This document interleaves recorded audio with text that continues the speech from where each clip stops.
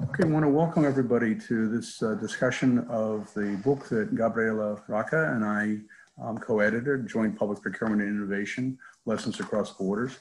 We'll be talking about the book this morning and then talking about some of the lessons that it carries for us as we reflect on the pandemic. This is part of a broader academic effort that was spearheaded by Jean-Bernard Aubie. He launched it, and we are all very, very grateful for what Jean-Bernard was able to set in motion this incredible international enterprise we have now, sharing ideas across borders. So we're very, very grateful to Jean-Bernard and very glad that he could join us today. This session is going to be recorded and it'll be available on YouTube. It will also be linked in through my blog at publicprocurementinternational.com. And during the course of the session, if people have questions, I'll be monitoring the chat room throughout. But please feel free, if you want to ask questions of the panelists, you should feel free to just send me a note in the chat and we'll bring you up and you can go ahead and open up your video and go ahead and ask your questions. Okay, very good. Now, so this is the rough schedule we'll be following. We're going to have an introduction from Professor Rocca and myself. And then with discussants, we'll have Caroline Nicholas from UNCITRAL, Lausanne Nogolu from the University of Paris, Paulo Magino from OECD, Stefan Della Rosa from the University of Paris as well. We're going to have observations. Gabriela Rocca and I will offer, if there's time, we'll offer short observations at that point. But most importantly, we'll have observations from Laurence Folio-Lalio and Jean-Bernard Aubie. Gabriela, did you have something? My sound? Okay. Yes, your sound is bad, sorry. I will speak more clearly. So I'll start with the introductions. Gabriela Rocca joins us from the University of Turin. She and I co-edited this book. This is the second book that we edited together under the auspices of the initiative that launched by Jean-Bernard Aubie, the Professors Initiative, the Academic Initiative in Public Contracts. Gabriela is a professor at the University of Turin, and those of you who don't know me, I'm a professor at George Washington University in Washington, D.C. Gabriela, you want to give a little background on the book?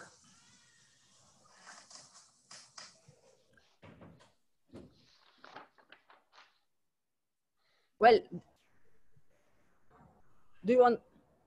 Sure. Could you talk a little bit about the background for the book? Okay, the background of the book. Yes, sure. It's a great group that we put together of colleagues through the network of Jean-Bernard Aubie, and we have this cooperation, cross-border and transatlantic cooperation. And so we had the idea of discussing these topics around a few conferences around the world, and then putting together the book. It was such a hard work that now that it's finished, we want to submit it to all the academic community, the practitioner community, to discuss and to have feedbacks on this. So I'm really happy today to have the chance of hearing someone who had the effort, because the book is quite long and quite go deep in the subject. So we have the idea of sharing now with all the public that will follow us, and also the one that will listen and to this presentation afterwards, to go on and to receive feedbacks in order to have the chance to continue this research. Very challenging and very interesting on cross-border procurement in Europe, cross-border procurement in the US, and innovation, and all the aspect of cooperation, administrative cooperation, that I think really we anticipated. We will see and we will discuss afterwards what really we need in the future of procurement in the next year after the pandemic. We realize this. So for the moment, it's enough. So you can go through the slides quickly if you want, but I really look forward hearing our colleagues and friends talking about what we wrote, and all the efforts of this year will be in their words. We will see if we did something useful. Thank you very much. Very good. Thank you, Gabriela. So I just want to highlight for the audience some interesting chapters out of the book. And the book is available for sale on the LACIA website, but it's also available on publicprocurementinternational.com. I took selected chapters from the book and placed them on publicprocurementinternational.com. Also, the embargo will lift on the book in November, And we hope to make it more publicly available at that point, to make it more accessible for researchers. Just some of the things that the chapter that was done by Ms. Asad Trian is a very interesting chapter on emerging developments in Armenia and Far East, in the Far Eastern Europe, in terms of how those states under association agreements are approaching their responsibilities, potentially under the European directives. Jean-Bernard Auby and Laurence Foley-Lalio and Peter McKean, all of whom are here today, they wrote on issues of smart cities. Ms. Diesing and Paolo Magina, and Paolo Magina is with us today. They wrote on the new MAPS approach, the new diagnostic tool that's put forward by OECD for assessing procurement systems. Justin Kaufman, who is with us today as well, he wrote on cooperative purchasing, and I'm going to be talking about cooperative purchasing in the United States in just a second. Ivo Locatelli talked about the role of the European Commission in overall guidance for the member states in Europe. A very interesting question as we move towards the next generation of issues in Europe, which will probably be issues of contract administration. Jelly Molino, who's also with us today, she's a graduate student at the University of Turin. She was previously a student with us in George Washington University. She wrote on issues of sustainability. These are just some of the chapters which are very, very interesting. I do want to just draw one final one to your attention. The chapter that I co-wrote with a former student, Crystal Santer Funderburg. Crystal did something very interesting. She put onto my website, the link there, you can see that she did a short introductory video for her chapter. That's a tool that's used more and more now in the United States. As people write articles and chapters, the academics will give a short video introduction to their chapter or to their article as a teaching tool for students who are reading the materials. So it's an interesting pedagogical tool. The book is here on my website, Public Procurement International. You can just link from it down to the book. It's down to the chapters itself. I have had to retool my website since the summer of Black Lives Matter. So I no longer focus on George Washington for obvious historical reasons. But just for those of you who wonder why I have this picture up here too, the men at the bottom who are rowing George Washington across the Delaware, those are men from my hometown. This is the foundation of the American Navy from Marblehead, Mass. These are John Glover and his men pushing George Washington across the Delaware for an attack on the British. These are the chapters that are available. They are available to download from the website, and this is an experiment in trying to make our research more readily available to the public. And these are the main topics that we'll be discussing today from the book: issues of cross-border procurement, smart cities, encouraging innovation in the procurement process. I think the two topics that will be most relevant to our discussion today are the issues of cross-border procurement and innovation. And I think I'm very much looking forward to Paolo Magina's presentation on issues of innovation as they've emerged out of the pandemic. So one of the things we talked about, we wanted to focus on in the book, was the issue of how you handle joint procurement, how you handle what the United States would call cooperative purchasing, which is purchasing done between different states. Historically, we had focused on this partly as an anti-corruption tool, because if we can have a school teacher, for example, in a very corrupt state, be able to buy things from for example, from an electronic catalog in Denmark, which is a relatively clean state, that school teacher can bypass local corruption and get the best value for her students. So the idea is to use cooperative purchasing as a way, or joint procurement as a way of getting around local dysfunctions in the procurement process. In the pandemic, as we'll see though in just a minute, this whole question was turned upside down. In the directive from 2014 in the European Union recognized the importance of joint procurement and specifically said that member states shall not prohibit contracting authorities from being able to use centralized purchasing authorities contracts from other states. So Article 39 of the 2014 directive very much opened the door to what we in the United States call cooperative purchasing. By the way, Justin Kaufman works on a day-to-day basis in cooperative purchasing. So his perspectives in the book were very, very useful. But so we see parallel development here in Europe as in the United States, encouraging the use of cooperative purchasing or joint procurement across borders. The practical problems that come out of that, we've dealt with in more detail in previous presentations. So I want to just focus on one here because it really was a critical, it started as a legal question, which was if you have a centralized purchasing agency in France and a contracting entity in Germany is using the contract from France, whose law applies? Should it be the procuring entity in Germany or should it be the law of the centralized purchasing agency in France? And before the pandemic, this was kind of a jump ball, as we say in the United States, using a basketball metaphor. We really weren't sure whose law should apply. The practical outcome in the United States is that the local purchasing entity, they insist on applying their own law if at all possible. And the vehicle that I'll be talking about in just a minute, the cooperative purchasing vehicle in the United States accommodates that, allows the local purchasing entity to apply its own rules regarding transparency, regarding competition, and regarding socioeconomic requirements. So the US rule was you move to where the money is, to where the procurement actually is, and you apply the local law. While in Europe, it's a closer question. It may be that the law of the centralized purchasing entity in France, in our example, would be the law that applies. And I think that the pandemic showed the danger with that approach. But this is something that we struggle with in the book. We had two voices. We had voices from Europe and we had voices from the United States trying to deal with these questions of which law would apply.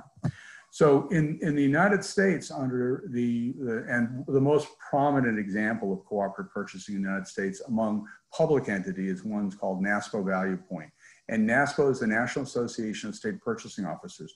And they have a vehicle called Value Point that can be used across all the states. So here's just an example. I use Alabama and Wisconsin. As my colleagues know, I use these pictures to show this basic truth of American culture, which is that every state capital in America looks exactly the same. It's kind of funny. But from this example, Minnesota, which runs an IT contract, runs a master contract, can be used by Alabama, Wisconsin, other states. Alabama, Wisconsin, if Wisconsin orders from this contract, and this cooperative purchasing contract, they have the local demand, they control the supply chain, and I'm going to be returning to that issue in just a second, and they have legal control as well. Under the contractual structure sponsored by Value Point, Wisconsin can impose its own legal rules on these purchases, which turns out to be really important because during the pandemic, what happened is we had a split. We had state and local governments, and constitutionally, I really want to emphasize this point, states have first constitutional responsibility for the health and welfare of their people in the United States. Under our federalist system, there's no question about that states have, and in fact, the Trump administration shirked responsibility in the pandemic. There was a peace and Vanity Fair. They consciously pushed political accountability to the state level in order to avoid Trump responsibility, Trump accountability for the debacle we have now, where, just so you know, at this particular point in history, Europe has as many dead as the United States, but it has twice as many people.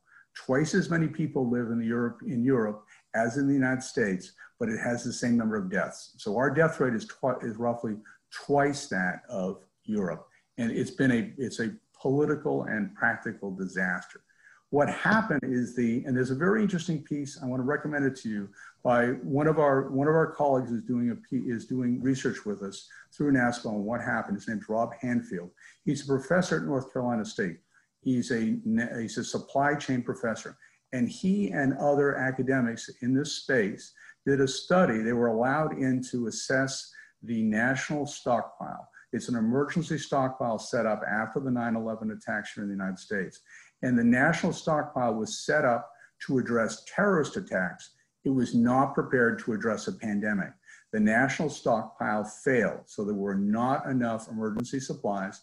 And the Trump administration, as the states were very aggressively negotiating for and bringing into the country PPE, other emergency supplies, the Trump administration, FEMA, used its authorities under the Defense Production Act to grab those supplies. And these are just a few of the scores of articles on this. And if you talk to people in industry, they say, yeah, I had a supply pulled as well.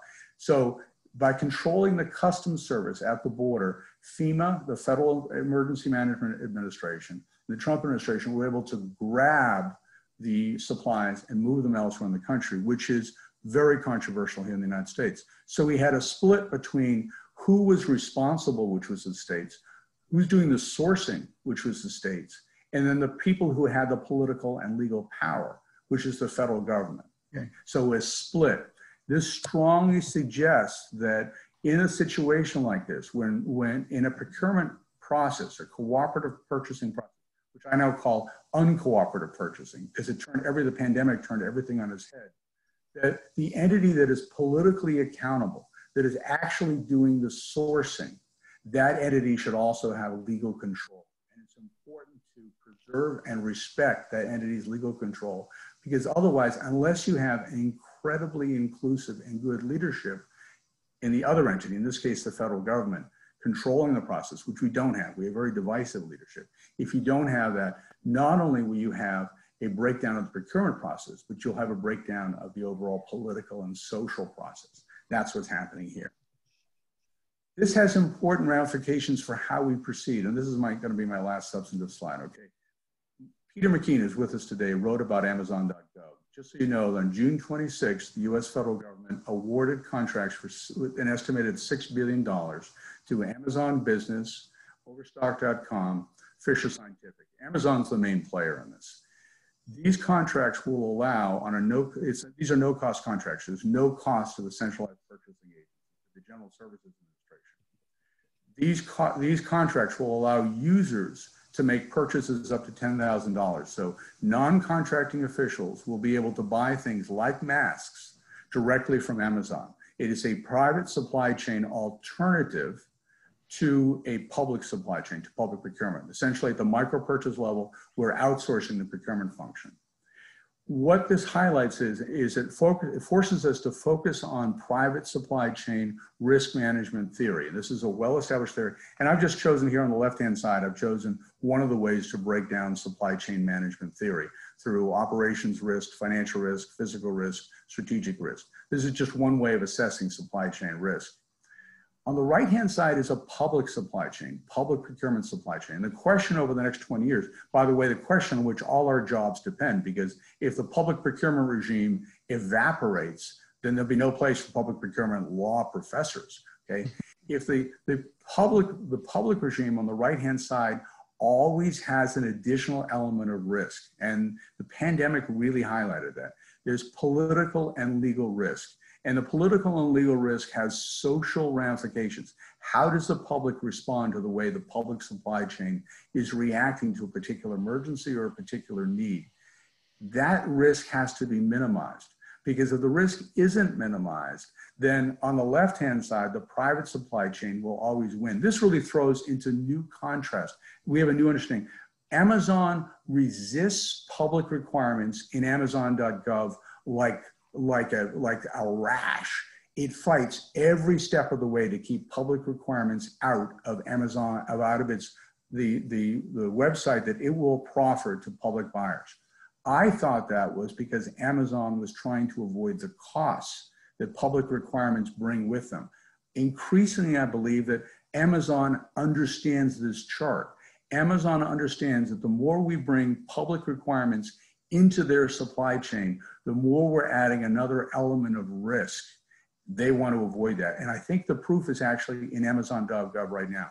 That initiative, contracts award on June 26th, the contracts are supposed to be live within 30 days, July 26th. They are not live. And I believe the reason they are not live is because at the same time, the Trump administration has launched an anti-Huawei ban. Huawei has to be pulled out of the supply chain. And I believe that the best explanation for why those contracts have not gone live on schedule is because Amazon and the other vendors and the General Services Administration are struggling with a Huawei ban. They are struggling with a political and legal risk that is injected into what is normally a private supply chain. Okay, that's it for me. And I'm going to turn it over to our discussants. Caroline Nicholas is, for those of you who don't know, Caroline is she hates it when I say this, but she effectively was the woman who helped bring about the UNCITRAL model law, the UNCITRAL model on public procurement. She and I worked from roughly 2003 to 2011 to the finalization of the model procurement law. And then Caroline worked and continued to work with us on the guide to enactment. The model law itself, the revised model law in 2011 it's about the same size as the 1994 version. So we all knew that had to be done. Caroline, incredibly, wrote a 300-page guide to enactment, which I use in my teaching all the time. She wrote a 300-page guide to enactment to go with it. So she really charted the way forward in this international harmonization of public procurement law. We really owe her a great debt. She's been kind enough to join us today to talk about the book. And Caroline, what I'll do is I'll advance the slides for you. I'm going to go on mute. You just tell me as I should advance the slides. That's great. Thanks very much, Chris. And thank you to you and to Gabriela and everybody else for the opportunity to talk today. You will have noticed I didn't contribute anything to the book, and that's because joint procurement in UNCITRAL's model law is mentioned once. The model law, as Chris indicated, was drafted a long time ago now, so we were really doing this in the 2000s. And joint procurement then was noted as something that we might want to talk about in the future. So our model law doesn't exclude it because we allow a very flexible definition of the procuring entity or contracting authority or buying agency, whatever you might like to call it, which would allow for joint participants, but it doesn't really go any further. I've read the book in detail and I really, really enjoyed it. And I call it a glass half full book. What it's showing is that the old statement that public procurement is full of people who don't ever innovate and we like to do things the way we always did do them is simply no longer the case. It's showing a sort of multidisciplinary approach, which I think is really important because lawyers should not be driving the procurement revolution, if I can gently call it that. We really need to be talking with the people who are actually engaged in making the thing work. And this is actually an approach that we follow in UNCITRAL, as Chris said. The things that are really important to listen, to note from what he said, was it was done in the UN forum. It took us 8 years just to issue a model law. And that's because we spent a huge amount of time looking at practice, which is why Chris and some of his colleagues and so on were involved, because we started from practice and went to policy. And this is what I really liked about the book, because it was examples focused. It didn't start from theorizing, it started from what is actually happening on the ground. And I put on the slide here 4 things that I really took out from the book, and really talking about innovation as new ways of doing things. And I'm not going to repeat what I've said on the slides, but you can see here, it's a very all-encompassing notion of innovation. And what I've highlighted there in bold is the concept of working collaboratively. Because what I found was the theme throughout the book was collaboration.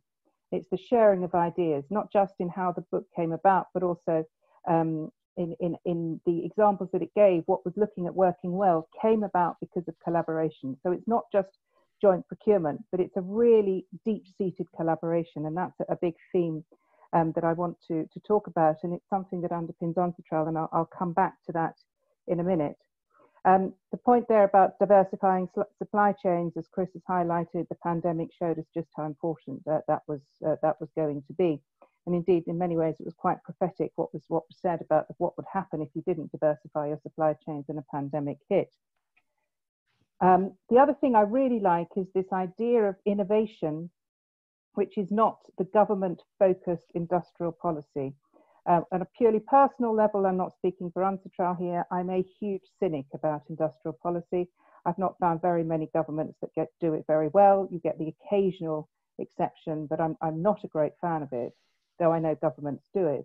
So what I really liked was the idea in here that was shown, is that there's recognizing that small enterprises are nimble, and they often have very good innovative ideas, and traditionally, as we all know, they find it very difficult to take part in procurement. So the sort of sub-points here that I've got, the small business support in the US and the launch customer and the early adopter approach in the EU, so that you're given effectively markets, guarantees of markets or guarantees of sales, to some degree, which encourage businesses to take part, I think are really, really important, and offer the opportunity to scale up, which we're going to see is so important in the pandemic recovery.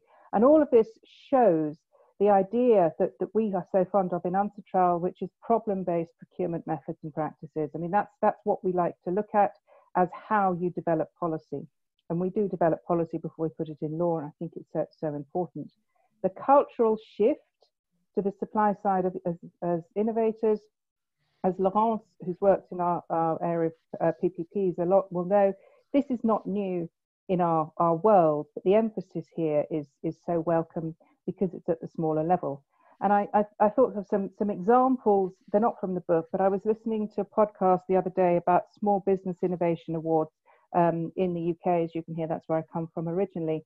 And they were talking about a little company, tiny company, that was using honeycomb paper to make pallets.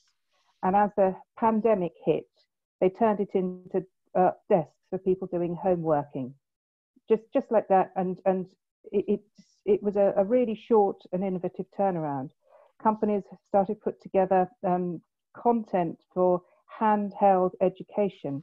Again, lots of kids are having to work from home. And then at the other end of the scale, some software to deliver, and I don't understand how, battery electricity to electric buses at the local level. And these things, they'd never work at a national level. If you were trying to call it a national level, it requires the sort of city level approach, which the smart cities was looking at things from a slightly different perspective. But I think this scale is so important. So that's the sort of glass half full. Chris, if you could go to the next slide, please. So my role here today is to be Mrs. Glass Half Empty.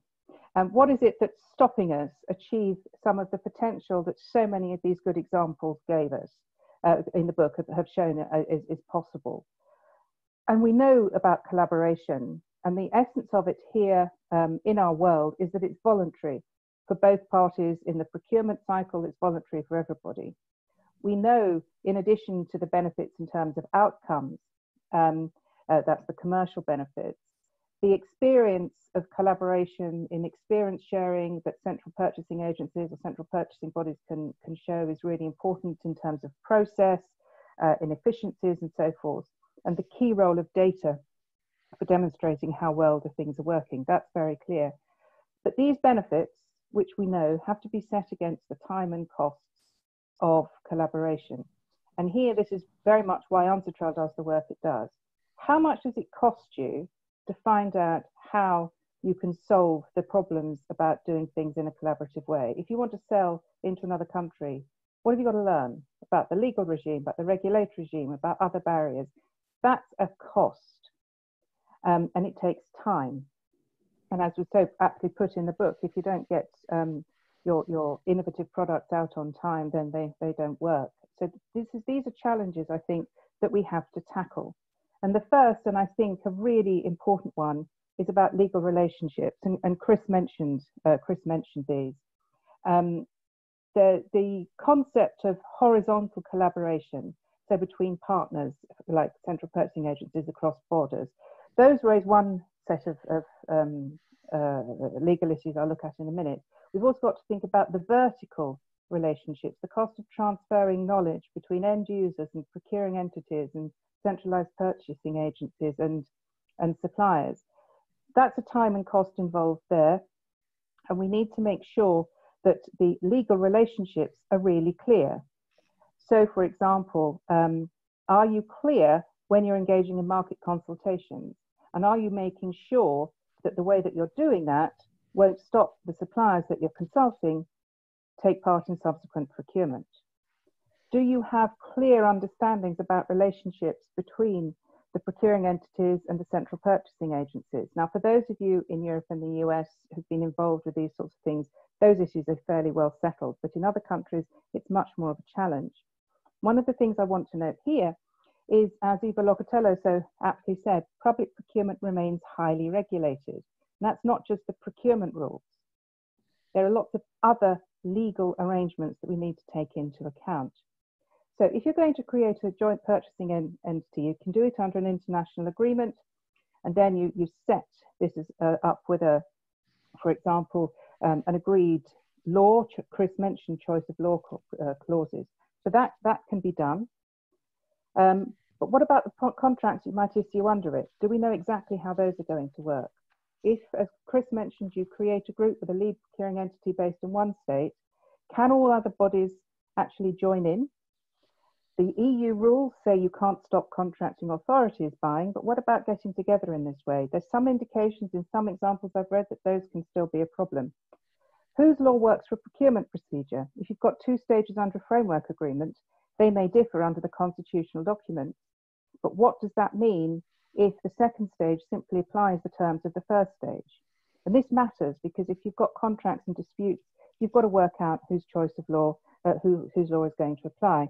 Now, choice of law is a real issue and we can spend hours and hours discussing it, and we don't want to do that now. The UNCITRAL approach is to create substantive private law rules so that everybody follows the same rules, so it doesn't matter so much whose law applies. And that's one approach that I think is very helpful for this, but it is very difficult when you're doing that across significant borders. The EU context, there is a lot of convergence going on, but it's still not 100%. States and federal, we know in the US, have ongoing problems of this sort. And then we have to look at how this might apply outside. One particularly practical point I just want to raise, you've got joint responsibility and lead agency responsibility, which you might have in a joint procuring arrangement.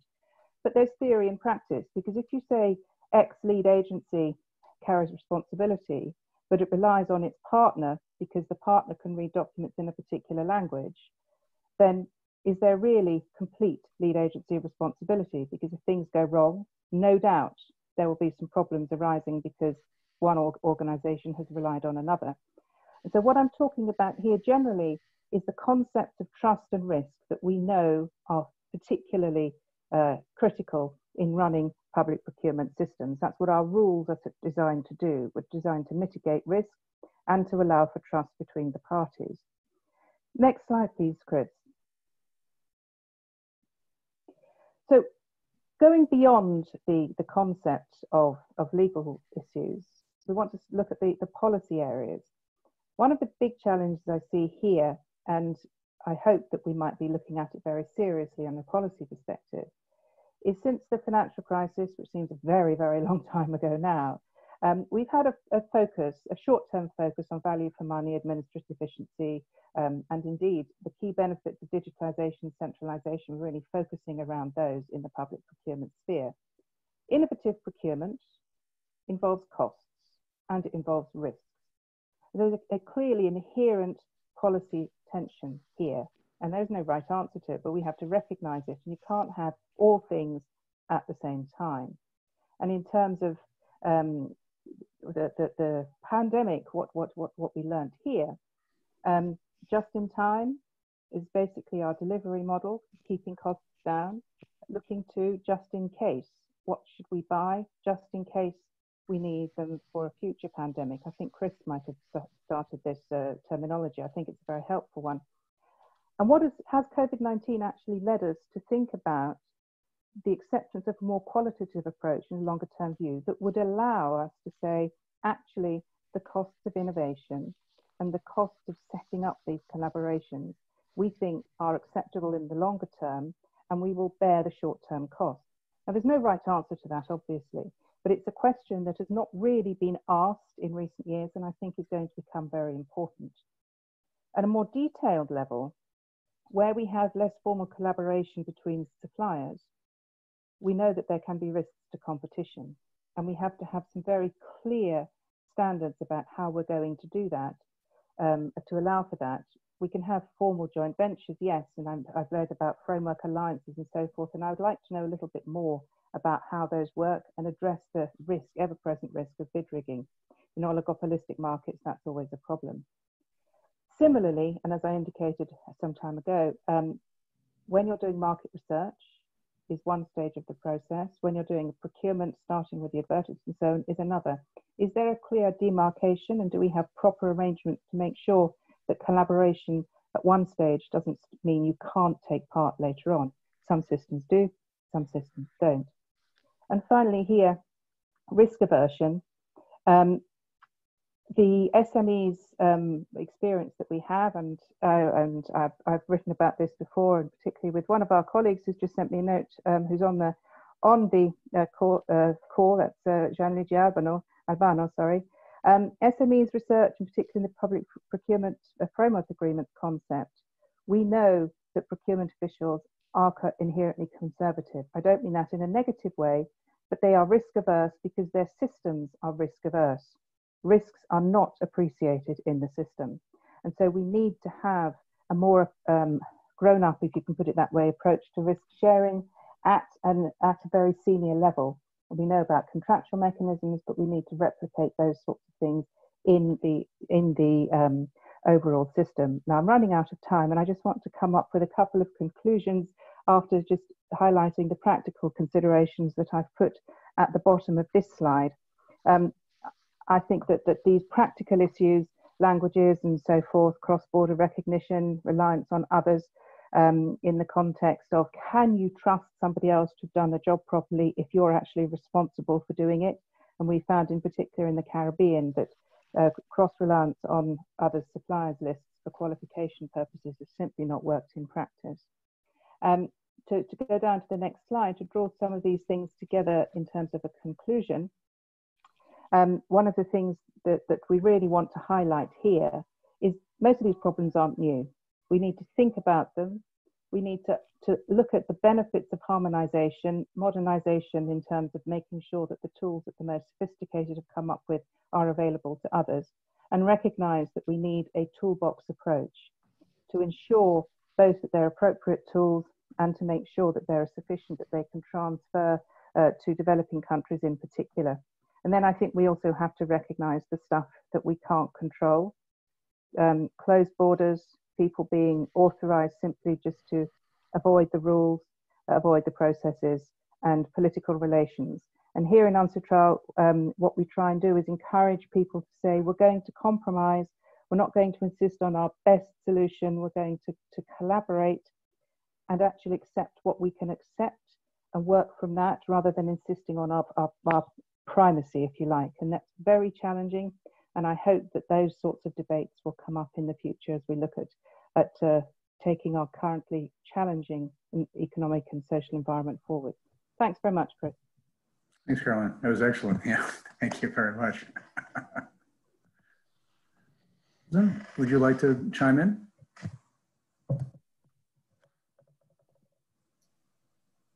Is it my turn, Chris? Okay. Yes. Thank you. Thank you so much. First thing, I really want to thank Gabriela and Chris for inviting me to talk today. And I also want to congratulate them because they did a terrific job. And all the people who contributed to this book, it's a very, very interesting book. It's a very innovating book. I mean, it's the first time I've read anything like that. And there are so many ideas in this book. It's really, really great. So congratulations to both of you for this awesome work, really. So I just wanted to talk about, like, I'm going to be short, and I just want to talk about one topic which I found very interesting. I mean, the whole book is really interesting, but one thing I found interesting was a paper about innovation partnership, because that's something which appeared to be quite new when it first emerged. You know, it was a new idea, and to have like a new kind of contracts. And the idea was to find an efficient way for research and development contracts. I mean, to find something that would work, because it didn't work before that. Why? Well, you know, because after the research phase, it was impossible to buy the products or services or goods from the people who actually did the research. So it was, I mean, we had to find a way for companies to be part of the research phase and then be able to get the contracts for the goods, services, or other products. So we needed another solution. And that was why we had these innovation partnerships. And there is one paper about this subject in your book, which is really, really interesting. And as shown in this book, it shows that it's a great idea. It's a very good idea, but it doesn't fulfill all the promises we put maybe into innovation partnerships. And I think it shows that innovation is a tricky thing, and it's tricky when it's in relation with public procurements, because we need to find ways to encourage research, to encourage innovation. But at the same time, we have all these rules about procurement contracts, and sometimes both these ideas don't go very well together. And that's also, I think, what innovation partnership shows. Even though, and I just wanted to say that, and I will first I will try to make some points about innovation partnerships, and then maybe at the end show that, well, it has been used a little bit in France, and well, to say what we did with it, and maybe it will be used more. I don't know, but I just wanted to say, because the paper, the conclusion of the paper is that it's made for big innovation. And I'm not completely sure. It has been used in France for small innovation as well. So let's see what happens. But first, so it was the problem with innovation partnership is first the scope of the contract. One of the conditions is that the solution on the market do not meet the procurement need. That's a condition to use this innovation partnership. So first, the contracting authority needs to know the market to make sure that the solution you want to buy is innovative, that there is nothing else on the market. And that's actually hard to prove. I mean, you need to have studies, to have sourcing, to find a way to prove that what you want to buy is actually an innovative product, that you can't find anything else on the market. And the market, at least in Europe, is the EU market. So you have to make sure that really you can find anything else. And the problem is that that can be challenged in court. I mean, if you use an innovation a partnership, and someone challenged your contract and it showed that you couldn't use it because there was something on the market. So there is an element of risk in using this contract. And when there is an element of risk, for a contracting authority, it can be a deterrent, you know, like, okay, maybe I should use something easier and have like two phases, the research phase and then buying the products, which is not the same thing, of course, as innovation partnership. The second point is the performance of the contract. And for the performance of the contract as well, some questions do arise, and they're linked to the fact that it's an innovation contract. I mean, it's about an innovative products. Well, the contracts, the innovation partnership contracts has three phases: the research, the development, and the purchase. And you don't have to go up to the end. It really depends on what the contracting authority wants to do.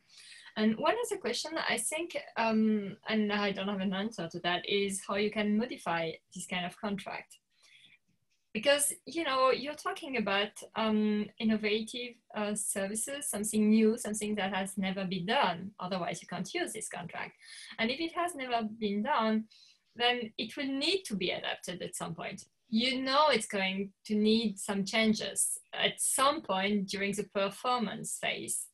And at the same time, we have a very strict rules about modification, contract modification under EU law and obviously under French law. So it's not very easy to combine these two ideas, meaning that you will need to modify your contract at some point. And at the same time, well, it's very hard to modify a procurement contract under EU law. So that can be a challenge, and it needs to be thought well ahead to have like rendezvous clause or things like that to adapt the contract, I guess. But I don't know if you can like really think about absolutely everything. obviously, as shown in the book, and that's shown in the book in like many papers actually, well, the IP rights question is a very important one, and it's a very important one for this kind of contracts as well. And you have to make sure that IP rights are protected, and to make sure as well, because you know the contracting authority is buying something, and it needs to get what it's buying, meaning it can also it will need sometimes to buy the IP rights. So that can be a challenge, and it also needs to be thought well in advance. Another point maybe that can be made before I give you some examples of the use of this kind of contract in France is, well, the question is it really a partnership, and how, I mean, what's a partnership about? And because, you know, sometimes we talk about a public-private partnership, and that's something really different from the innovation partnership. So the term partnership entails that, well, you're working with both contracting bodies are working together. I'm not completely sure that's what's going on, and I don't know if the term partnership is actually the good one to describe this kind of contract. So last thing I wanted to point out in relation to what the book is saying is that, well, this contract has been used. I mean, there has been some examples of innovation partnerships in France, and I'm sure there have been in other countries as well. And I was curious. I was like, well, what has it been used for? Who used this contract? Actually, it's quite interesting. It's been used in many, many different settings. I mean, it's been used by SNCF. SNCF is our big railroad operators. So it has used this contract to buy the train of the future. That's the name of it. I don't know, I mean, what it means exactly, but it's supposed to be a train that will use less electricity. So it has innovation partnership with Alstom, which is a very big company which builds a train as well. So that was a very big contract, obviously, but it's also been used, and that's in relation to the book as well, by small size cities in France to develop their smart cities projects. So it has always also been used in that respect, and that's, you know, a smaller scope contract. It's not a very big one for like new kind of train in France. It's something which is smaller, and it has been used for it's not like the city of Paris wanted to do a smart city in Paris. It's small cities wanted to do something small, sometimes for neighborhood, and it has been used in that respect as well.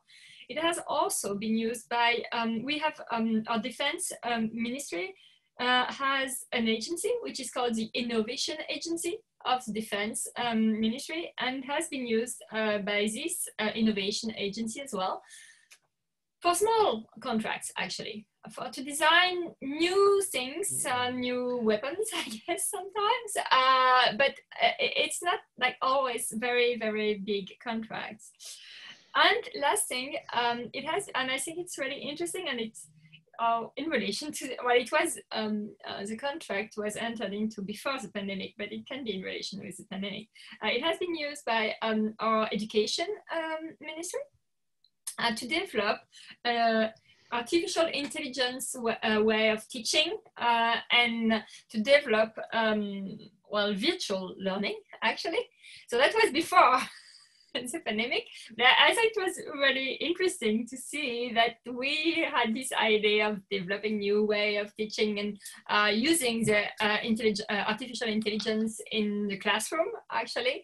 And that so this contract, unfortunately, the contract is not completely performed. So I don't know where we are with this contract, when we do need it, because we needed it in the spring and we're going to need it, I'm afraid, again this fall. But that's also in this area we have used innovation partnership. So I think that's why I wanted to finish with these examples. It shows that was this kind of contract maybe tricky. I mean, it's not very easy to use. There are flaws, but it's been used, and we see how it goes. And if it is successful, maybe, that would be a new tool for the future. We'll see. So that's all I wanted to say. Thank you so much. Thank you. Yes, thank you very much. And to compare it, Rosen, to the U.S. experience, the U.S. they're called Small Business Innovation Research Projects, and the innovative partnerships have in some ways been successful, but as you point out, there's also constraints. And one of the things that we worry about in the United States is, as you point out, having an early identification of a requirement, but then if you tie that to production, that may mean that the conception of what's the best technology today could be tied to a single producer who takes advantage of the Small Business Innovation Research Project 10 years from now. And that creates, there's some distortions in the competitive process too. Of course, yes. So thank you very much. I'm going to switch over to Paulo from the OECD. Oh, the floor is yours. Hello, good afternoon, good morning. Thank you for the invitation. It's always a pleasure to be amongst such distinguished guests. And it was my pleasure and Lena's to collaborate in the book. The book is really interesting. And if Caroline is Miss Glass Half Empty, I will be Mr. Elephant in the Room, because I don't have a degree in law and I'm not an academic. So I will try to bring you a different perspective. I will try to show you how OECD countries reacted to the pandemic.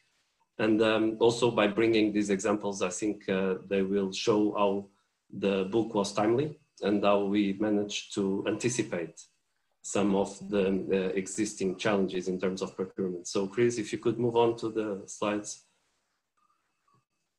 Yeah, so the next one is the first one that I would like to talk to you about. So in the past 6 months, we've been collecting a lot of evidence on the way the OECD countries reacted to the pandemic.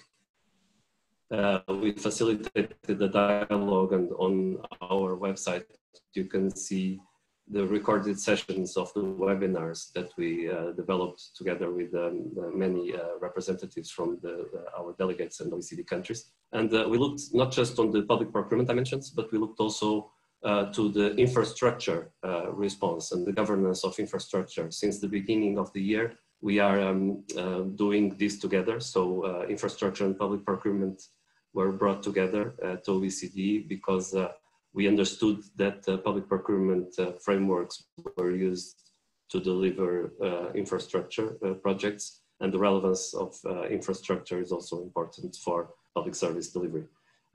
For that reason, we produced a stock-taking report on the public procurement and infrastructure responses. And more than that, we developed a policy brief that is also trying to explain how countries will use the lessons learned from the pandemic into their own procurement thinking. And in the next slide, I put some of the challenges that the public buyers experienced. And I'm sure that many of you are familiar with most of these challenges. It's just a list that highlights what we have been facing in the recent past. So if we start by looking at the purchasing environment, I don't think any of us was prepared to deal with what happened. And that put a lot of pressure on emergency contracting frameworks that were never tested to this extent. And many countries had to revise, had to update, or had to use them to as much as possible.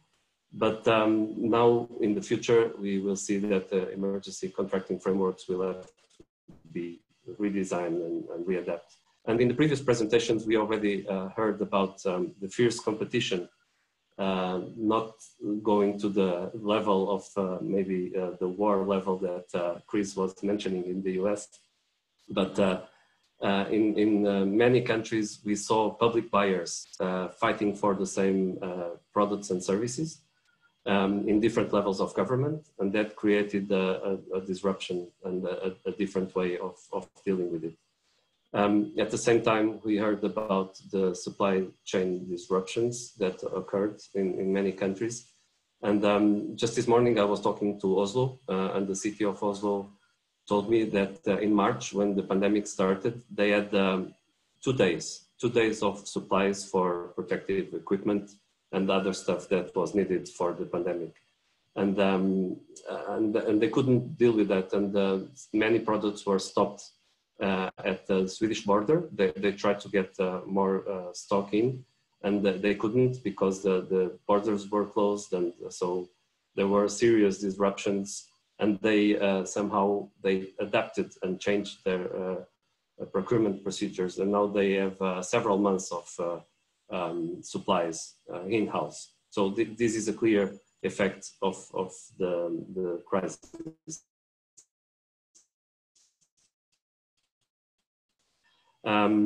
At the price is increasing in many countries, and that also took us to the discussion around essential goods and essential services, and that is something that is coming up at OECD level.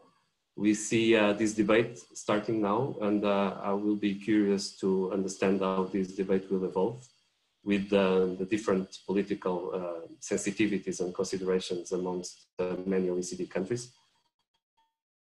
But the OECD is willing to start this debate. What does it mean essential goods? What does it mean essential services? And how we can build on these essential goods and services, not to bring back, let's say, inshore and nationalism and shift production, but making sure that global value chains are still of value, and that we can deal with this changing environment.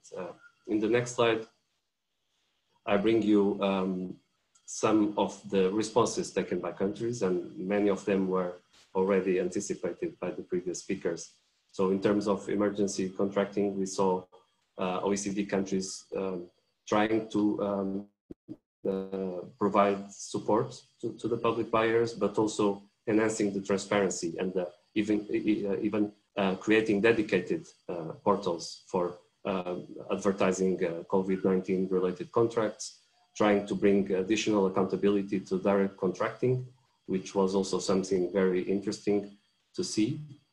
We saw also new ways of managing public contracts and concessions due to the change in demand levels, and that forced many countries to sit virtually, most likely, with the suppliers and understand with them what were the key dimensions that need to be considered in terms of contract management. And this is something that I believe it will also stay for the future. And that engagement, the market engagement.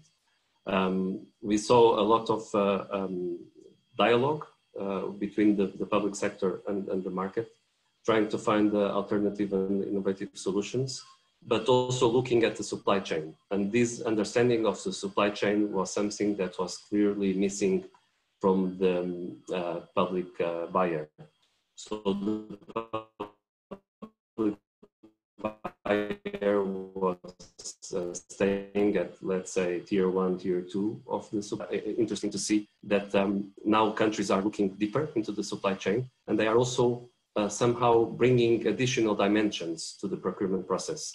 In the next Public Procurement Week, OECD Public Procurement Week in October, we are going to present our report on responsible business conduct and public procurement that is looking at the way OECD countries are bringing responsible business conduct considerations into the procurement process, trying to reduce child labor, inappropriate working conditions, and unethical behavior. So I think clearly there are new dimensions that procurement people are looking at, and the post-COVID-19 world will be certainly different for many of us. And last dimension that I would like you to consider is the digitalization of the procurement process that is now, of course, it was speed up, it was extended, and now all countries are looking at digitalized ways to conduct their procurement. So the next slide brings me to a few of the things that from the OECD side, we believe they will continue. And I think they resonate quite well with the parts that the book was coming, and Chris already walked us through the different chapters of the book. My chapter is chapter 13, a lucky number for me. I was born on the 13th of August, so also an interesting combination. And I'm not here, unfortunately, to talk about our chapter, which was on evaluation of systems using the MAPS methodology. I just wanted to show how the book anticipated these approaches, and you will see in the next slides, the next couple of slides have these dimensions that I was talking about. So if Chris, you could move to the next slide. We think that there are several initiatives that were developed or maybe even strengthened during the COVID-19 crisis that will impact public procurement going forward. First of all, the transparency. So this record keeping, this publishing of different types of contracts might be even applied to different things.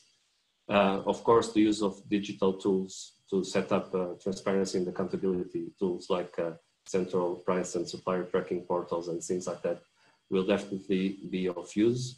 And what I mentioned about the supply chain verification and this will.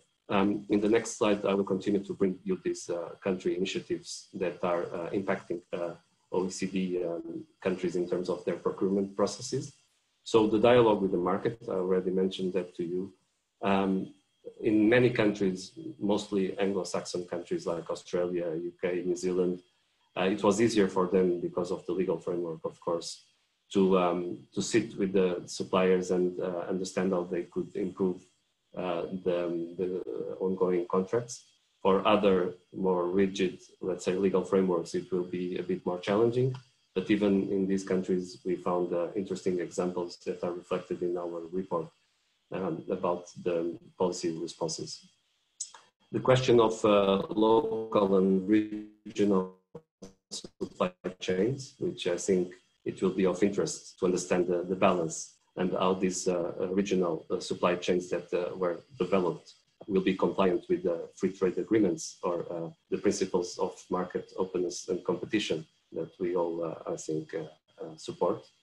Then, of course, we saw after the initial, let's say, clashes between the different public buyers in the same country, fighting for the same products and services, we saw the emerging of some cooperative and collaborative approaches. And that, I think, it's something that will stay. And I think our countries are much more prepared now to react to such situations, even at the, let's say, a supranational level, like the Commission and the vaccine example. I think it was clear in that sense. This debate around essential goods and services that I already mentioned to you is something that I will be quite interested to follow up. And of course, the importance of using data for understanding the trends in emergency contracting. So basically, this was what I would like to share with you today. I hope you found it sufficiently attractive to read both the reports we put forward, but also coming back to the book. I think the book has a wealth of information there and ideas that are going to help us navigate these troubled waters. So the next slide will have the links to our sites. So, well, there was one slide more, but I think I already mentioned these questions. So thank you. Thank you very much, Paolo. Paolo, can I ask you a couple questions? Is that okay? So one is on, many of the people who are on this call are academics engaged in research. And I'm working with Justin Kaufman on research at the state level of what happened, the response to the pandemic. If one does interviews of people who were involved, because of the political sensitivity of what happened, the research becomes very complicated and very difficult because of issues of confidentiality and sensitivity. The alternative approach seems to be the approach that you took, which is to hold a series of public webinars and just trust the public actors to be sufficiently forthcoming about the problems that they were encountering to put those problems out on the table. Do you think that the webinar approach essentially a public discourse approach. Do you think that that worked effectively as a research tool? I think so. We managed to bring different levels of government to the webinars. We included, for instance, federal states in Germany to the discussion, trying to understand how the states were the dialogue with the national governments. So I think it's a good approach. Another approach is to entrust, let's say, independent and reliable organizations that could create this atmosphere for the state level to share more information, like we did with Germany precisely. We managed to get a lot of information from the state level that the national level never had access, because we conducted a very important review of the public procurement system in Germany, for instance. Good. So the second question I have for you has to do with export controls and import controls.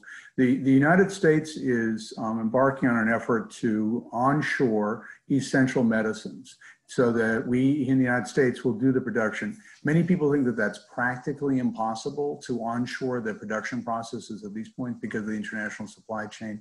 It also raises obvious questions, which is we failed on a national stockpile because we were preparing for a terrorist attack. If we onshore the essential medicines for the next pandemic and the next disaster, just to put in reference, Secretary Mattis, it turned out a book that came out last week, Secretary Mattis a year ago was sleeping in his clothes because he was convinced there was going to be a nuclear attack from North Korea, okay? He was sleeping in his clothes. It was that close a risk. If that is in fact a risk, if the risk is a nuclear attack, if we prepare for a pandemic, we'll be completely unprepared. So having import and export constraints, as Simon Evanet at the University of St. Gallen has pointed out, is very, very dangerous. Is there any serious discussion about limiting export and import controls regarding, under trade agreements, limiting import and export controls regarding essential supplies? It's a very interesting question, and I'm sure that there is no single answer to that. What I can tell you is that we are now starting this debate around essential goods. And I'm afraid that, you mentioned the US position. I'm curious to see how the US will react to this discussion on essential goods. And then if the OECD can come up with an agreement, what does it mean an essential good? And does it mean it needs to be produced in the country or not? So I think it's, and you mentioned where the next disaster will occur from, where it will come from. We don't know, no one would anticipate a pandemic as such like 1 year ago.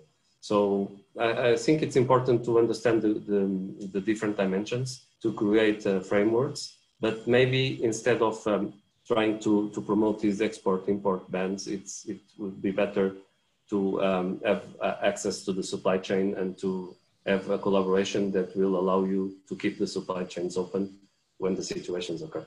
Thank you. Thank you very much, Paolo. With that, I will turn it over to Stefan. Stefan? Hi, hello everybody. Listening to me. So thank you very much for inviting me to this book discussion. I just want to pay a tribute to all the authors and the director also for the book, as I am deeply convinced that these books fill a gap. We had either a very legal analysis on public procurement based on analysis of rules, either we have economical analysis of public procurement or management analysis of public procurement, and then I think we have something, a book which combines all the glances. So it's a very welcome collection of chapters that we have in this book on cross-border procurement and innovation. And in my opinion, the book brings real added value on at least 3 points. The first one, as Chris said, is to combine European view, American view, and also third country view, as we have also a chapter from Asia and Egypt.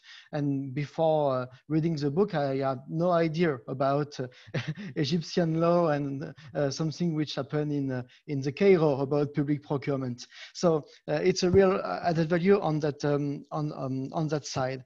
The other point is that, as Paolo said in this slide, I'm deeply convinced that the book anticipated issues that we are now at the deep in the front line of public procurement lawyers. This question of innovation, this question of derogatory rules to some specific supplies, this question of controlling general interest are now very in the heart, in the spotlight of public procurement. And we have yet this question of the book, which was published, I want to remind it, 1 year ago, so before the COVID crisis. And the other point is that the book rightly stresses on a concrete example. It starts from the ground. That's very interesting.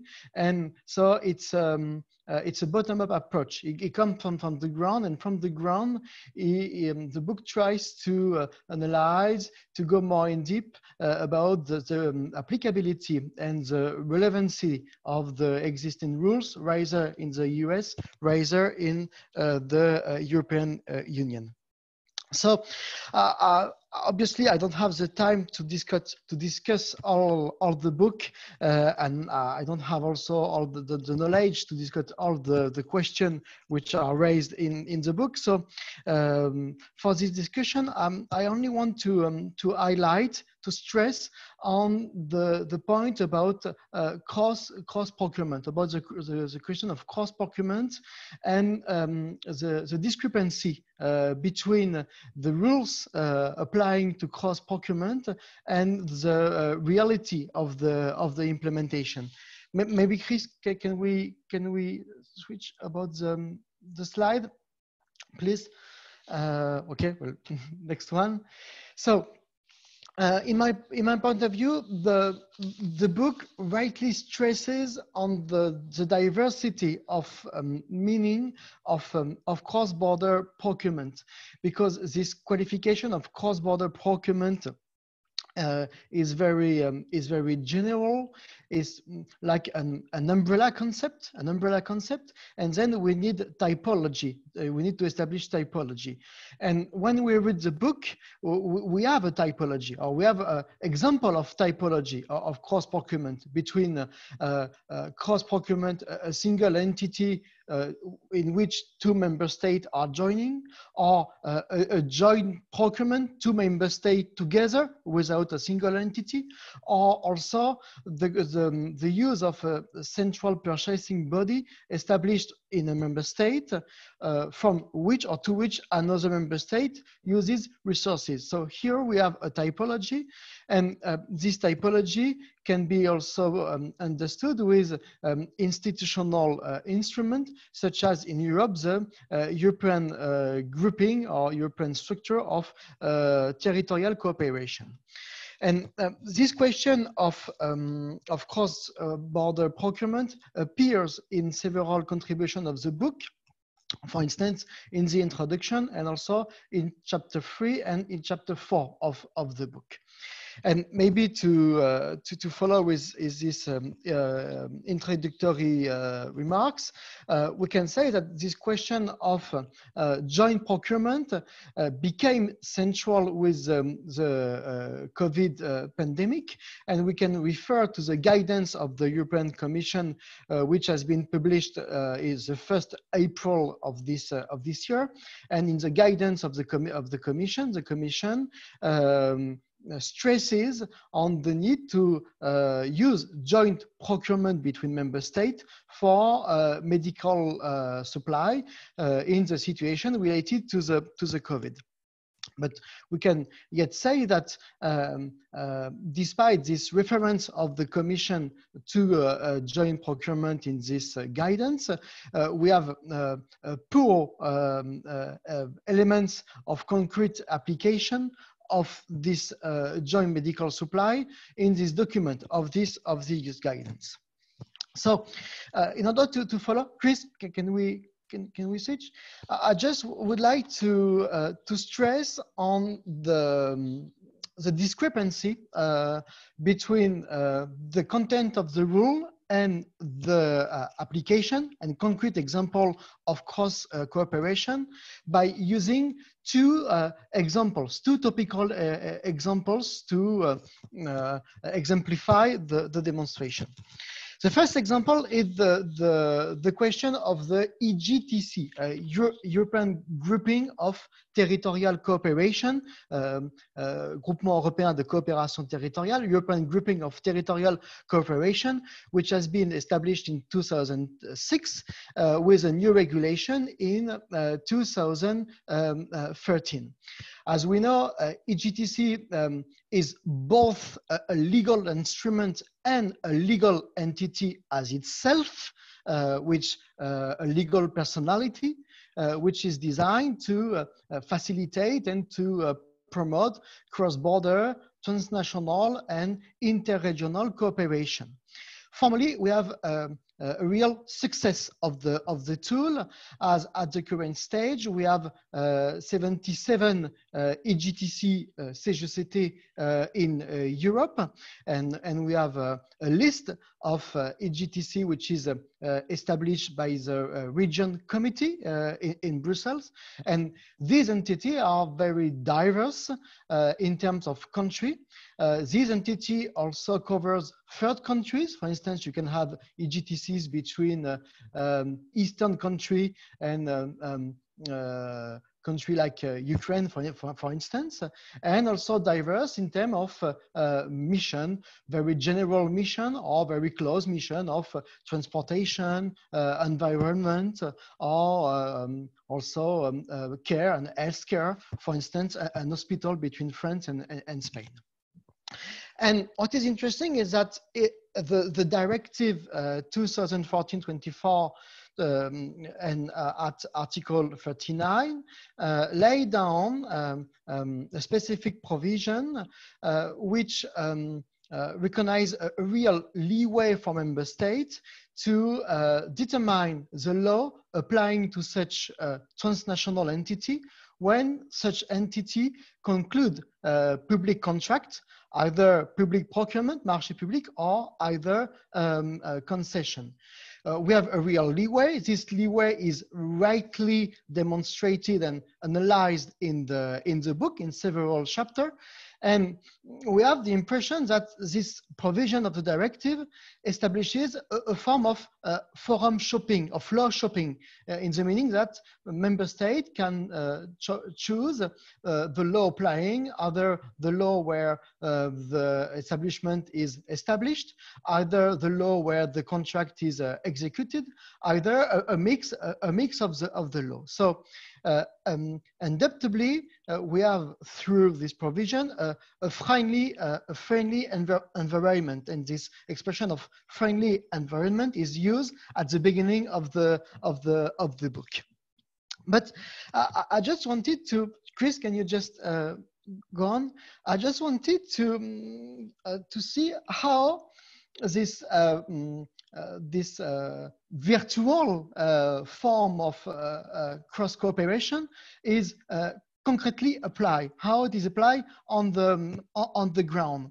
And in order to prepare the discussion, I made a research on the TAID database, the Tender Online, from the official journal, with the keyword EGCC or CGOT in French to look at specific notices from such entity. Do we have concretely notice tendering from such transnational entity? And when we develop such research, the result is quite poor, meaning that on the last 7 years, so from 2013, we have only 25 contract notice for all the European cooperation group. 25 during the 7 last year is poor. Coming always from the same entity. So always we have 3 or 4 the same European grouping entity. So to two in France, one in Italy, in Gorizia, and also the hospital of Cerdanya between France and Spain, one near the place of Jean Bernard, Aquitaine, Euskadi, Eurorégion. But there are the most part of the EGCT in Eastern Europe, in Northern Europe, in the south of Europe, don't use tendering, and you won't find in TED tenders from such entity. And if you have a look at the content of the notices which are published by this entity, you have very basic needs or similar needs of communication, needs of marketing, needs of interpretation, which is quite logical because of the linguistic situation, but you won't find any strong contract of dealing with public work contract or dealing with concession, well, dealing with a strong dimension of public procurement. So, to my mind, I wonder, well, if, as I written in the slide, if the mountain labor and brought forth for a mouse, meaning that if we don't have a huge discrepancy between the text and the reality and the concrete implementation of this virtual transnational public procurement. And obviously, we can raise several questions. Either we don't have any contract for such entities, or if there are the contracts are so low that they are below the threshold of tendering, and then they don't appear in the European database. So that means that they are very basic and small contract. Or a third response or reflection we can share is that maybe this entity don't have sufficient legal competence, legal attribution to conclude strong public contract in the field of healthcare, in the field of transportation, in the field of environment, well, in any field of public policy. So we cannot disconnect this question of law applying to cross-border procurement and the reality, the extension of competence and power which are devoluted to these transnational entities. So, and to end with this first consideration, the book appears to me as a real toolbox to understand all the rules applying to transnational public procurement agreement, and we need this toolbox.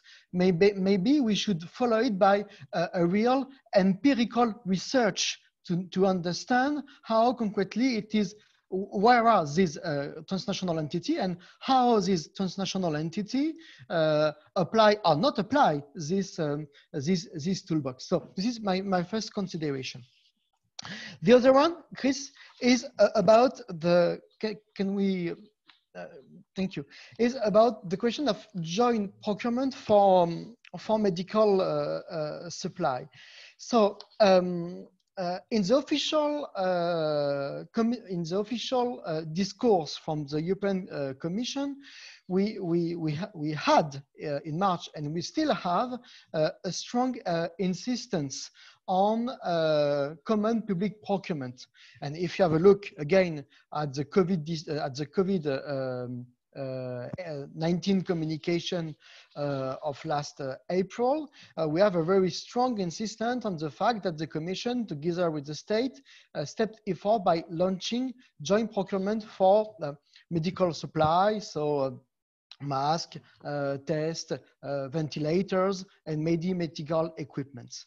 And on the other dimension, the book rightly stresses on the fact that we have in the directive a legal base, which is very often quoted by many contributors, Article 39 of the directive, which says that contracting authority by different member states may act jointly in the award of public procurement by using one of the means provided in this article.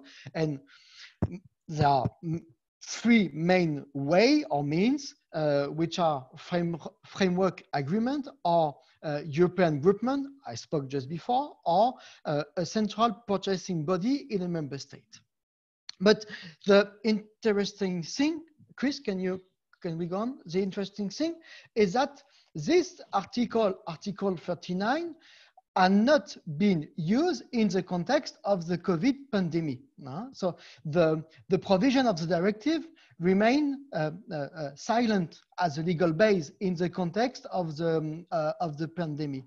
If you have a look concretely at the joint agreement or the joint procurement, which has been endorsed by the Commission, you will find that you have two main legal bases which had been used in order to have this joint agreement for medical supply. On the one hand, you have a decision which is decision 1082 2013 on serious cross-border threat to health, which had established in 2013 a joint procurement procedure in the context of the influenza, of the H1N1 influenza for medical countermeasure. This decision is not legally based on the directive of public procurement, but is legally based on the competence of the EU on healthcare. So we have a form of lex specialis, which has been used for this common purchasing of medical supply, and not the lex generalis, which should have been used as Article 39 of the directive. And the other point I want to stress is we had also in April a regulation endorsed by the Council, Regulation 2020 521 of 13th of April, regulation which is not based on public procurement and which is not based on legal market or competition law, but which is based on Article 122 TFEU, which is emergency measures related to economic policy, related to the chapter on economic policy of the EU, and not the internal market, and not competition law. If you have a look, Chris, can we follow?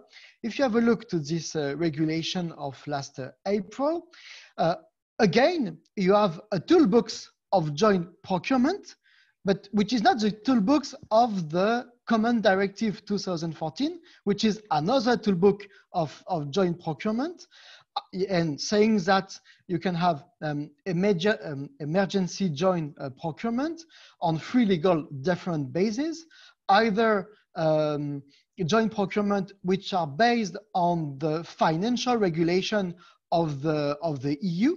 In that case, the legal base is not the directive, but the financial regulation if the EU, meaning that the rules applying to public contract of EU institution, which imply the use of EU budget and specific requirements for such public procurement. Either you have another ground, which is a kind of specific of ad hoc procurement between the Commission acting on behalf of the member state on the agreement. And in this hypothesis, the Commission act as, we can say, as a mandataire of the member state in the framework of ad hoc agreement, but with no reference to the directive. And at least you have also procurement by the Commission acting as a wholesaler.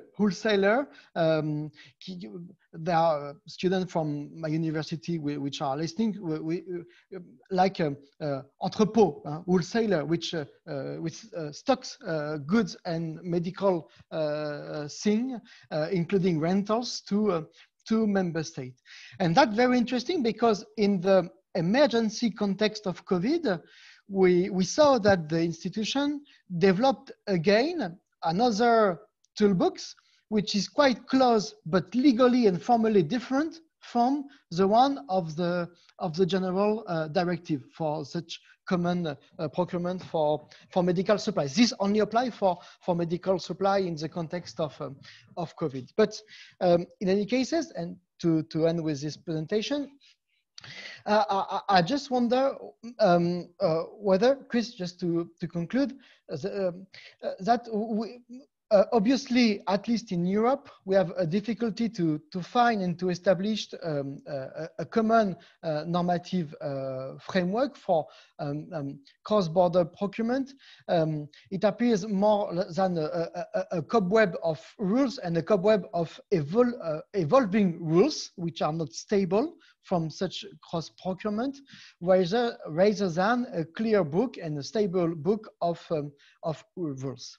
Second point, as I explained, I consider that we have obviously a real discrepancy between the legal base, the flexibility of the rules, the potentiality of the tool, because there are potentiality in all these tools, and the books very well explores all this possibility, and the practical, the concrete implementation. And maybe I wonder a friendly environment, to use the formula of the book, is a prerequisite, but is not sufficient. And maybe that shows that we need a common administrative culture. We need also convergences in the practices of purchasing. And that also say what the colleague of the United Nations said before, that the glances of procurement are not sufficient to foster this common and cross procurement. There are also cultural, political, linguistic considerations which are obviously at stake. And also to finish, it's more to open the recent, the current crisis of COVID shows obviously a temptation to tighten, to have a pure national vision of this issue of public purchase, sometimes by endorsing legal rules or legal adaptation, which are purely national and that could be not fully consistent with EU law. So I'm deeply convinced that the current situation of COVID is clearly, like always, a case of crisis, a context, a proper context to strengthen this reflection on concrete application of cross-procurement. Thank you, and thank you again for the invitation. Great, thank you very much, Stefan. And sorry for the accent from Paris. Chris, if I can just thank all the discussion that give us a lot of idea for the next book and for the next cooperation with all of you for going deeper in what you said. And starting from Stefan, I just some word and what you explained and discussed shows really and grow my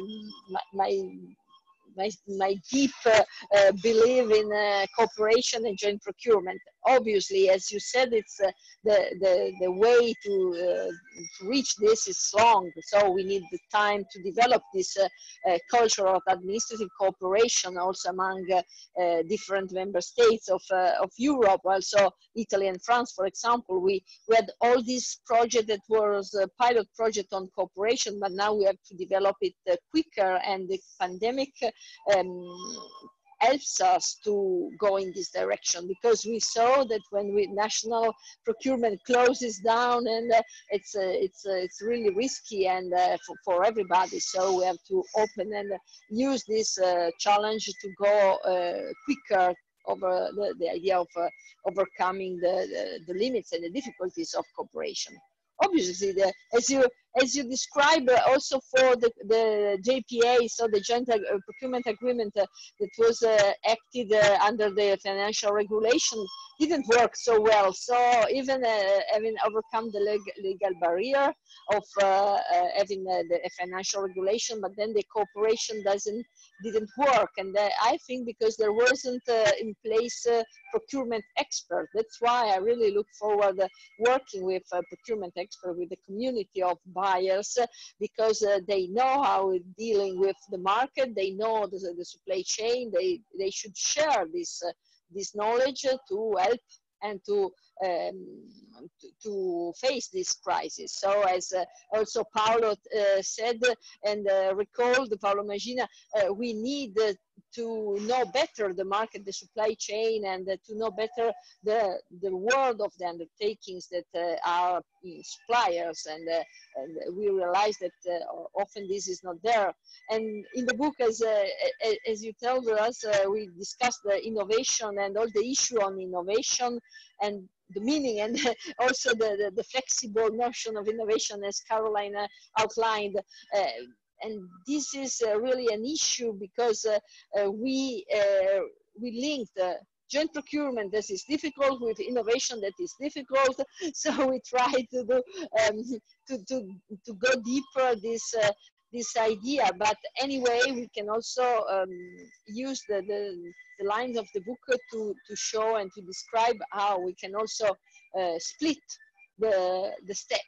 And also, as Roseanne told us in innovation partnership. Innovation partnership puts together research and development, pre-commercial procurement, innovation procurement. So it's really difficult also in this perspective. And if we want to do innovation partnership through a joint procurement or cross-border procurement, we sum up all the difficulties of procurement issues. So really, we need to take little step by step and going to testing and to practice this experience and this possibility of developing innovation through in the next years and by step by step. And so we are pleased to know that in France we have some cases of innovation partnership. We don't have much yet, but really because we realize how it's difficult to link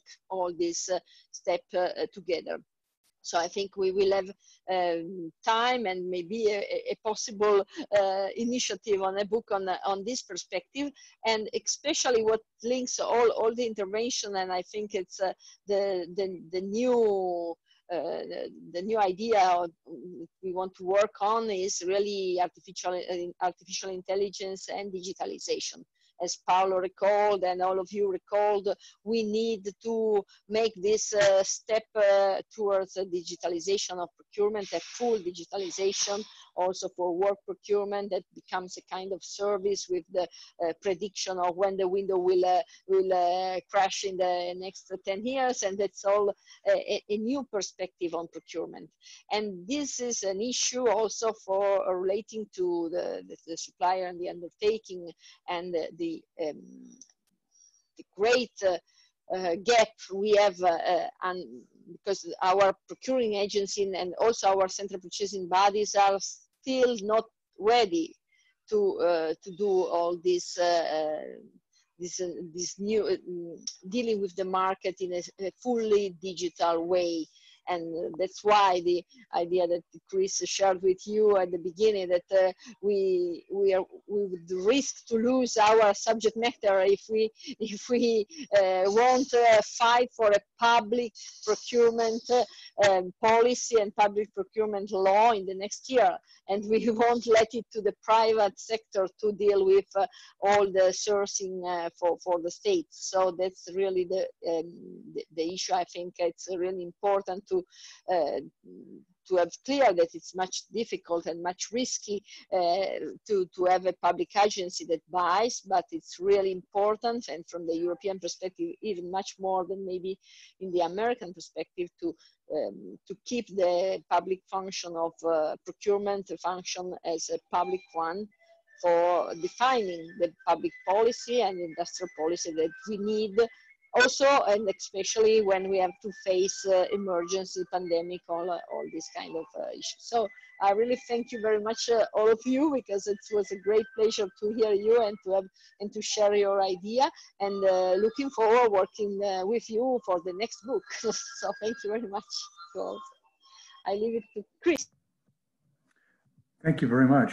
I'm going to turn it over now to Laurence and Jean-Bernard. Laurence and Jean-Bernard, would you like to provide some observations? Yes. I actually changed the background of behind my camera just to show you that I'm currently in Africa, in Dakar, and also to give you some perspective on the book and on your comments relating to the situation in Africa. It could be a little bit surprising that this book, which is really in advance and going forward, looking for innovation in public procurement, is actually really relevant in the context of Africa. First of all, because, well, I prepared a chapter on smart cities. I prepared that with Peter Trete. We both work on the comparison between American and French smart cities initiatives. But smart cities could seem to be on hold because of the pandemic situation, but that's not the case at all. These type of projects are actually still going on. And just to give you some example, in Senegal, they are actually building a new capital. The new capital will be a smart city, and it's already built. It's 20 kilometers from Dakar, and they have a lot of ambition regarding this project. And of course, legal issues regarding a smart city project are there as well. There is also a very interesting initiative of a private smart city based on a lease, a 50 years lease, which is already signed between the government and Senegalo-American singer, a rapper singer, I guess, who is Akon. I'm sorry, I'm not familiar with this guy, but is there with the idea of financing a new smart city on the beach. It's a beach resort, and you want to attract a lot of investments in this area. And of course, my question when I read things like that in the press is about the legal background which is behind, and we don't have a lot of information on that. So there are some projects going on in Africa, and not only in Senegal about smart cities. But there are also other very interesting elements in the book that I really praise. For example, discussion about internet purchasing through things like Amazon.gov. And again, there are some initiatives in Africa, but having some sort of Amazon.gov. Just yesterday, I heard about a Saudi company, which is now trying to get contracts with several African governments in order to organize a sort of private supply chain online for COVID products, goods. So there are initiatives in that area, and again, raising a lot of legal issues.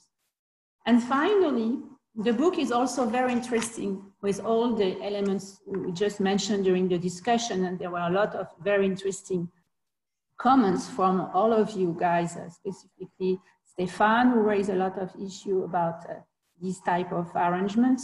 But the other comments were also very interesting. I don't have enough time to talk about them, but joint procurement is also a main concern.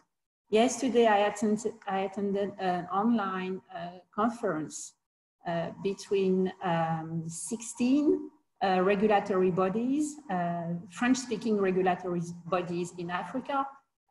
They are members of a huge network. It's the biggest in the world, actually, covering 54 procurement regulatory bodies in Africa. And they are thinking about the future of their development and the future of using public procurement as a tool in order to, of course, not only tackle the COVID crisis, but also to introduce a more sustainable development. And so they ask a lot of questions about joint procurement initiative in Europe. They are interested in this. They want to see if they can have something similar, at least at the level of the UEMOA, Union économique et monétaire de l'Ouest africain, or YMU in English. So Senegal, Ivory Coast, and countries on the west part of Africa. And so they were asking, can we actually, they're asking me, how can we actually have such a thing? And I was a little bit, speechless, because actually when we look at the European examples, as you mentioned, well, on paper, they might work, but on the practical side, there's still a lot of progress to make. So, and they asked me this relevant question about, but if we decide to create a central purchasing body, what kind of law will apply? If we decide to have a joint procurement agreement among 2 or 3 African countries, what kind of law will apply? So they are really in the same discussions. And it's a shame, I have to say, that the book does not exist in French. We should have a French version of the book, because there were a lot of questions coming from all these regulatory bodies. And I tried to answer all of these questions, but I think there was still a lot of work to do. So I think at the end of the day, it raised a lot of questions. The issue of choice of law definitely is one question which usually does not belong to the public contracts law area. It's an international private business question, the choice of law. And so we have also to borrow from other fields in order to find solutions and answers in that type of questions. And as it was mentioned, and that will be my last word, all of these call for more harmonization. Of course, and it was mentioned by Stefan as well, we cannot have such a tool working if the systems are so different. Legal system and also the way people use these legal rules. So what you call actually, what the Commission called a friendly environment is actually a harmonized environment. So I think we still have a lot to do in that direction, but definitely the relevance of the book is obvious, and we need even more in that direction for innovation in public procurement. So I really thank Gabriela and Chris for inviting me and participating in this book, in this initiative. It was not only interesting, but really, really rewarding. And I thank Peter Trepte as well, I know he's there, for his collaboration. Thank you. Thanks very much, Laurence. Jean-Bernard, did you want to make a few observations? Yes, thanks, Chris. We were very glad to welcome this book into the series, because it's really, as some of you said, a very, very interesting and useful book. After some months and or maybe 1 year, we have not changed our mind. Still, we are still very happy to have it in this series. We have learned very much from the book. We have also learned from this afternoon's discussion. And we have also realized that ahead of us, there are some issues we will have to deal with, maybe in another book, I don't know, at least in our common research.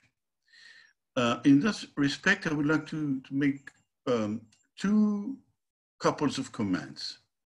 The first one is about the two couples of comments concerning these issues which are ahead of us. The first couple is about the transborder aspects. Firstly, we realize very much, if we were not aware of that, the importance of the issue of the law applicable. Very important. And I would just add that we try to be conscious, we start to be conscious that we will not solve, or it will be difficult to solve this issue by simply saying, well, we will choose one of the national laws in the context, and it will cover the whole issue. That is not true, because there are things at the edges before the making of the contract itself. There are procedures, administrative procedures, administrative authorities of the different states involved. And there are issues, there are procedures after, during the operation of the contract. And we cannot say, well, all this will be covered by one of the law, because it's simply, practically, and politically, I would say, impossible. So we are really in front of a question which I will characterize as a transnational administrative law question. Some people are working very much on it, including in a neighboring network that we have called transnational administrative law precisely. My second comment about the transborder issue is to take up on what Stefan said about the quasi-absence of any common procurement, joint procurement, within the European groupings of territorial cooperation. That is very surprising, because apparently it should be the best possible context for such a cooperation. You have people, territorial entities, which have some habit of working together and a high degree of trust in one another. That should be normally an ideal context for developing joint procurement. I suggest to simply ask some of them, have you considered the possibility of making common contracts? And why did you renounce to do so? My other comments are about the innovation aspect, so important as well. I have a question. I would like to put on the table a question on which I believe some more work should be done. It's about the use of algorithms in the making of, in the procurement, in the future processes of procurement. Because personally, I have not clearly figured out what the concrete uses, what are the concrete uses of algorithms in the context of procurement. Are they used for the definition of the needs? Are they used for deciding when to buy? Are they used for detecting fraud, corruption, or whatever? Are they used for deciding which businesses are eligible? Are they used, or will they be used for the choice of the winning business? I don't know. Are they probably they are available, potentially available for all these purposes, but of course, some of them especially will raise the issues, the use of algorithms in the public action, generally speaking, raises transparency, judicial review, and so on, and so forth. My last remark is about smart cities. Of course, we will have to work again on the contracts and smart cities. Not only because smart cities are something which is developing, so we discover every day, we discover new aspects of it. My suggestion is that probably one of the key encounters between smart cities and public contracts will be related to data, the status of data, at least in two respects. I see problems concerning the circulation of data in the smart cities public infrastructure, which is more and more in a coordination status, in a coordination type of organization with various entities involved. Okay? I could take examples of schemes, of smart city schemes in which you have several entities grouped in order to manage the local infrastructure, and data circulate. So this raises, of course, circulates in a way, forget to add that, in a way which is partially, but probably uncompletely subject to contractual provisions, regulated by contractual provisions. Another aspect of the same issue is something which appeared every day more as a strategic issue in the development of smart cities, which is the pooling of data, private and public. Everyone is conscious that the so-called smart cities will not be able to function properly if a means is not found in order to put together, in order to make function together the oceans of data you have on the public side, more or less organized in fact, but on the public side, and the oceans of data which are in private hands. And this will be a matter for contracts, I believe. These are the comments I wanted to make, and I finish simply by thanking, in fact, all of you, but especially Gabriela and Chris, both for the book and for the very interesting discussion of this evening. Thank you very much. Thank you very much. Thank you very much, Bernard. It's all your merit if we are here. So thank you very much starting the series and going on.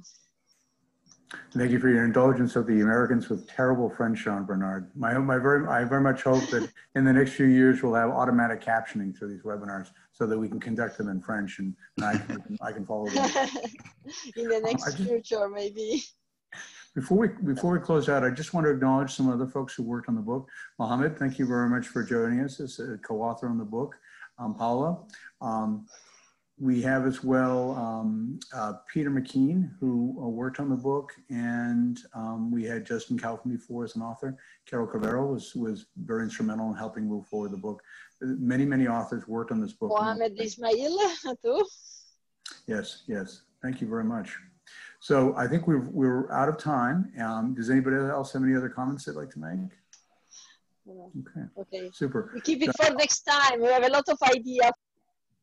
So just quickly, we have a session on public procurement, green public procurement on the 30th, September 30th. It's at 1500 Central European time. The information is on my website, Public Procurement International. And the same day on September 30th at 1600 Central European time, the World Bank is having a very interesting conference on debarment. The information on that is available on the World Bank website. With that, I'll go ahead and sign off. This recording takes a while to process, so it should be on YouTube in the next hour or two, and there'll be a link from the Public Procurement International website to the YouTube recording as well. Thank you all. Have a good day. Great. Thank you very much. Bye-bye. Bye-bye. See you soon. Bye-bye. Thank you.